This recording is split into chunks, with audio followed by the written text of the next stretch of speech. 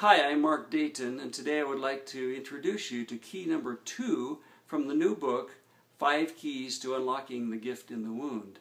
In the book, we cover all 5 of the keys that help us quickly and effectively identify and unlock those greatest gifts that are hidden in our deepest wounds. And today I would like to introduce you to key number 2, which is called Victory over Victim. And of all the keys and of all the challenges that people deal with, this seems to be the one that people most often get stuck on.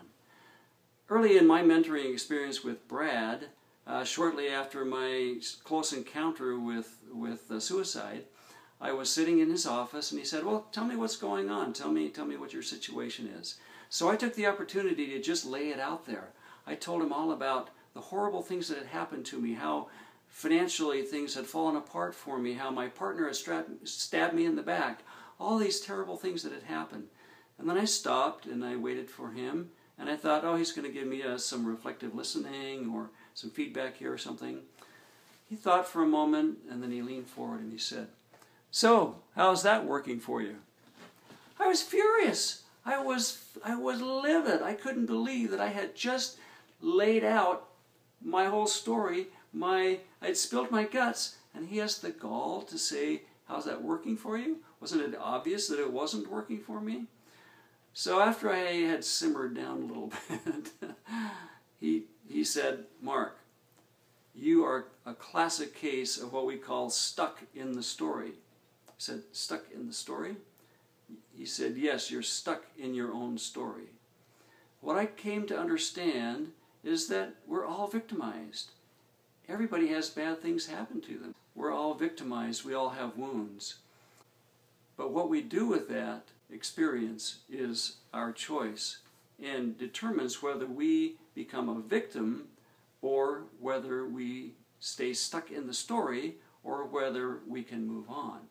Everyone is victimized, but being a victim is a choice. And so we get into this cycle of being stuck in the story, and it looks something like this. We all have a wound, and I'm going to represent it like this because it's sharp and it hurts a lot of times. And when we have a wound, that creates an ouch. Right? So the wound creates an ouch. And when we have the ouch, then we move to what I call the grrr. That's like, ouch, oh, I'm so angry, I'm so upset, that really hurts. This is the point where we are putting up resistance. We often turn to anger, we turn to blame, we turn to frustration, we turn to pushing away the pain of the ouch.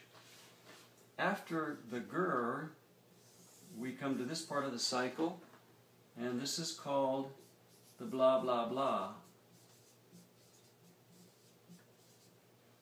This is the story part of the cycle. So we have something that hurts us, we get upset about it, we get angry, we get frustrated, and then because it causes so much angst in us, we have to have some kind of a way of explaining why this is happening and what's going on. And so we make up a story, and it usually is something outside of us. It's their fault. They did this to me. Why did she do that? Why did he say that? Why did this happen to me? It's usually something about them, something outside of us. And so we have this story. And then we come back to the beginning.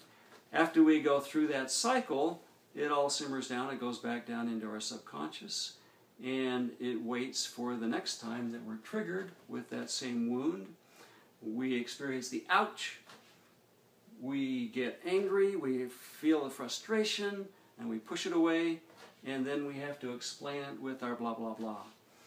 Now, most of us have experienced this cycle many times in our lives. And if you think about it, you may know somebody who you've heard the same story over and over and over again. And every time that situation comes up, they want to tell you about what happened and why it's so horrible and why that person did what they did.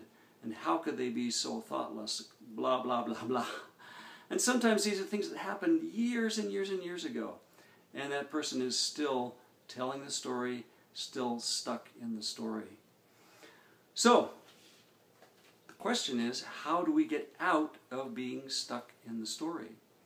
This is what we call the victim cycle, or being stuck in the story. And to have victory over victim, we need to be able to move on and be able to move beyond being stuck in our story. So there are 3 things that I outline in the book that help us move beyond being stuck in the story. The first is to recognize that you are in a cycle, that you're stuck. A lot of times it's so automatic and it's so ingrained that we don't even realize that we're stuck in the story. Number 2 is to find what I call a spark that can spark you out of that, and that happens right here. The first time you experience the ouch before you get into the grrr and the resistance and the anger, there has to be something that you have thought about and that you planned for that can spark you out of that and spark you into more positive mindset and more positive actions that we talk about also in the book. The third is to make friends with pain.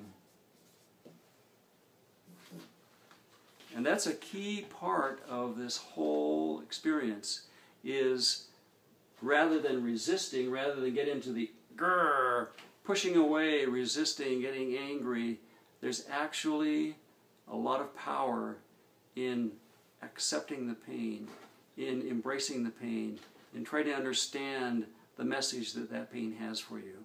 And again, there's a lot more detail in the book. And so my invitation to you today is to understand the stuck in the story cycle. Think about your own life, maybe look at those others around you, listen to their language, listen to what they're saying, and see if you can hear these steps of ouch, the anger, the frustration, the pushing away, and then the blah blah blah story that we all get stuck in. And I invite you to explore this further in the book, 5 Keys to Unlocking the Gift in the Wound, that will help you get out of the victim cycle. Thanks.